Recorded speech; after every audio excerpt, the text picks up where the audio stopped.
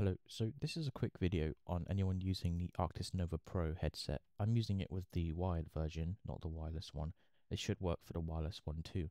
So in Discord, my voice has been quite quiet, been lots of people complaining, and in Discord it's at 100%, in my Windows settings it's 100%, and they still just say that my mic volume is a bit too quiet.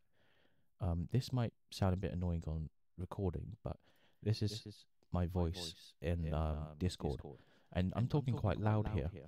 In other apps, you can boost it up to 150% or 200% gain. In Discord, it's just 100%, and that's as loud as it goes. And I'm talking quite loud right now. Sometimes it's late at night, or you're just talking quietly, or in resting voice, and it's too quiet on Discord. This is another example here in Metal. If I put this down to 50%, this is louder than it is in Discord. 100% here is a good volume, and I boost up to 130%, which is loud, but it's because my game is quite loud, so I turn that down, and it should be alright next time I make a clip on Metal. But I think I've just found the solution for this. So if you open Sonar in SteelSeries GG, obviously my mic's at 100% here. If you click on the mic, I'm using a equalizer here, so I can show you. This is my voice without the equalizer, and it sounds stupid. It's raw audio, it's 24-bit.